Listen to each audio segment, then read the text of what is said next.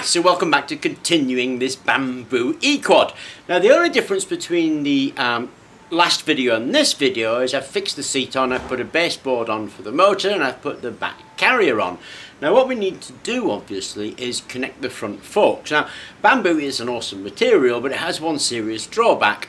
It's going to take no wear at all. So anything that turns in there has got to be made out of metal. So I took these off those previous two bikes. These are the steering columns. And somehow I've got to fit these steering columns to the bamboo quad. Now lots of really good suggestions have been made. Now I used carbon fibre because that's what's used in high-end bikes, but I have been told they're also using glass fibre. If you use glass fibre, you're going to need to use woven glass fibre, not chopped strand mat. There's just not enough strength in chopped strand. Woven fibre, it seems, is perfectly good. A lot of people made some nice suggestions about alternative materials as well. If it was me, then, and I was doing it again, I'd probably do it out of jute or some kind of natural hemp fibre that then we could impregnate with a resin and get a really strong joint. But that would be experimental and we wouldn't really know how that would work. The carbon fibre, it's tried and tested and we know it's going to work fine. However, on this non-structural chair, I used jute to tie that chair in because remember, it's just a dining chair.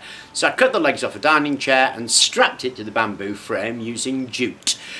These ones, I'm probably going to do either glass or carbon fibre because remember this is the one that takes all of the turning at the front, so it needs to be reasonably strong. I'm not sure if I would trust jute with that or not.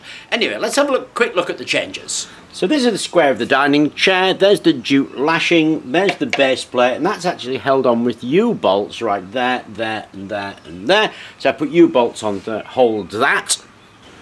And there's my back carrier again held on with U-bolts. Now I'm probably going to put the batteries on here. That's because I'm going to use those big lead acid batteries. If you're using a lithium pack, then the lithium could go under the seat and we'd have ourselves a nice little carrier.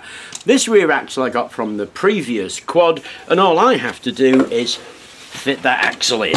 And then a couple of U-bolts and that axle will be done.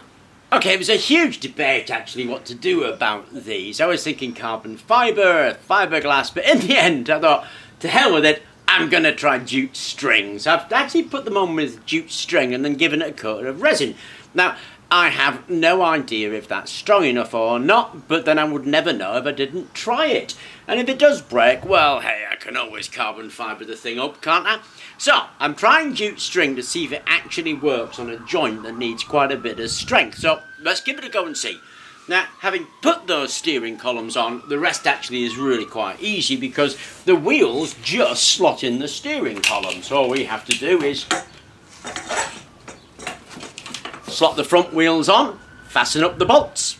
Okay, and that's it, finished. I mean, you always learn so much when you do something like this, don't you?